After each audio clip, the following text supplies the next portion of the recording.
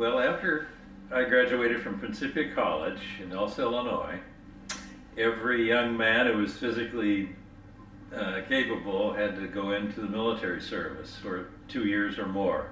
Hmm. And so as I graduated as an English major from Principia College, and I knew full well that to be a college professor, which was my thought at the time, I'd have to get a doctorate degree, and that seemed like a long way off because I had to do my military service.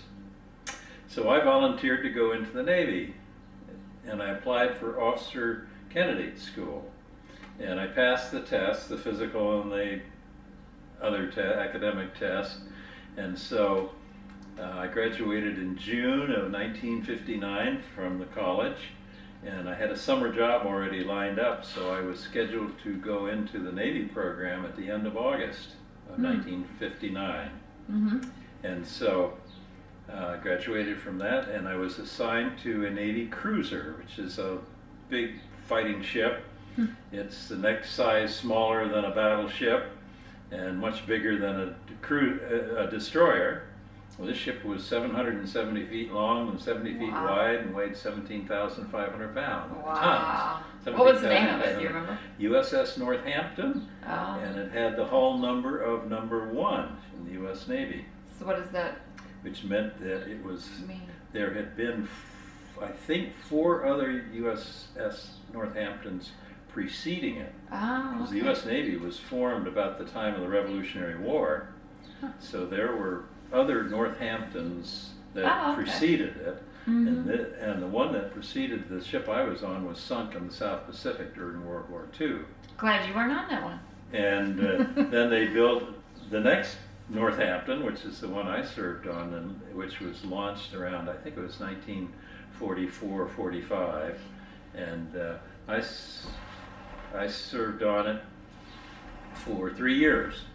It was a great ship, and for the first 2 years, that ship was the flagship for the U.S. Atlantic Fleet. All the Navy ships of the United States that were in the Atlantic Fleet were under an admiral who used our ship as his headquarters.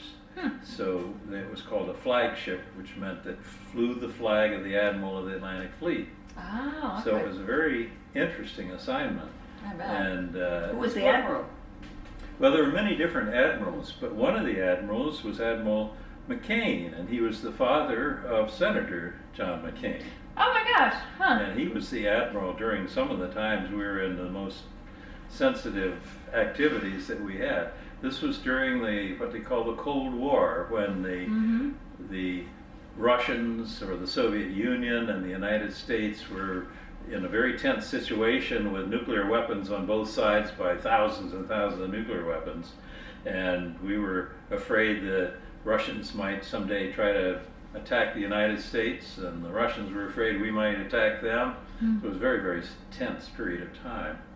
The last year I was on the ship went into the shipyard to be fitted with some newer guns, and also to be equipped to accommodate the President of the United States if he had to escape from Washington. And so we became the secret escape ship for John F. Kennedy.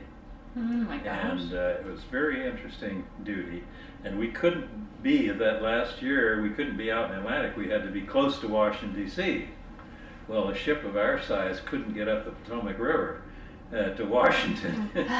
But so we had to cruise around the Chesapeake Bay. Now, did everyone on the ship know that you were the... Yes, we Okay. did. Okay. I didn't know if it was kind of... But we had to be within an hour's helicopter flight from Washington, D.C., so that they could fly the President and the Joint Chiefs of Staff or leaders of the Senate and Congress, whoever they decided to bring out, so that they could command our military forces around the world from the ship. And we had the capability, with the communications equipment on the ship, to command the military forces of the United States anywhere in the world. So one of the fringe benefits of that experience is that the President Kennedy several times was on board the ship, and one of those occasions he told the captain of our ship that he'd like to have dinner with the younger officers, because President Kennedy during World War II had been a young naval officer on a patrol boat that was blown up, and he was saved. But so he had an interest in young naval officers, and so I was one of, I think it was around 35 young officers who had dinner with the president. Wow. I wasn't at his table, I was in the same room with him, and after dinner he said a few remarks to our group of young officers. So. Did you get to shake his hand or anything, or get a picture? I didn't get a picture of him, but on another occasion when he was on board the ship, he wanted to review the fleet, and no president had reviewed the U.S. naval fleet since FDR, Franklin Delano Roosevelt, had done it at some point, and I don't know when that was, but in the late 1930s or maybe the beginning of the Second World War. So President Kennedy wanted to do that, and so he stayed on our ship for the night, and he had many leaders of our government, like he had members of the Joint Chief of Staff, military leaders, had senators, high-ranking senators from the Armed Services Committee, and I was assigned, along with other young naval officers, to be hosts or escorts to these VIP people.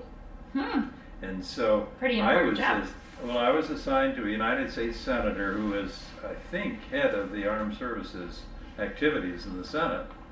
And so I was his host, and my job was to make sure if he wanted to see the boiler room on the ship, or he wanted to get up to the bridge of the ship, I could take him there, and if he needed anything, I was kind of his butler or his man in waiting, personal assistant, and which was easy duty as it turned out.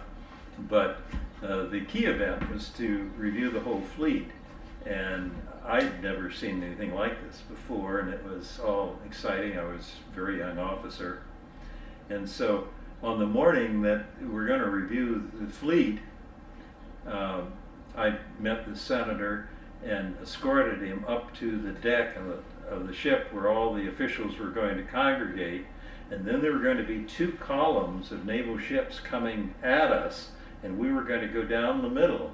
And there was everything from aircraft carriers to submarines to destroyers to minesweepers. I believe it was 45 to 60 ships. It was enormous. Now, I've never seen that many Navy ships at sea at one time. It was very impressive. And as I was walking up with the senator, we walked past the suite or the stateroom, which was normally the admiral's stateroom, but they turned it over to the president for the night, and President Kennedy had stayed there the night.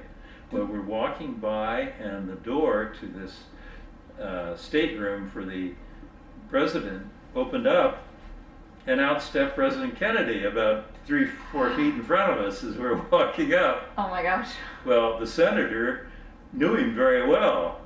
And of course, as a young naval officer, I snapped to attention, saluted the president. Good morning, Mr. President. He saluted me back. Wow. And then he asked the senator, he said, well, let's just go up and watch this review of the fleet together.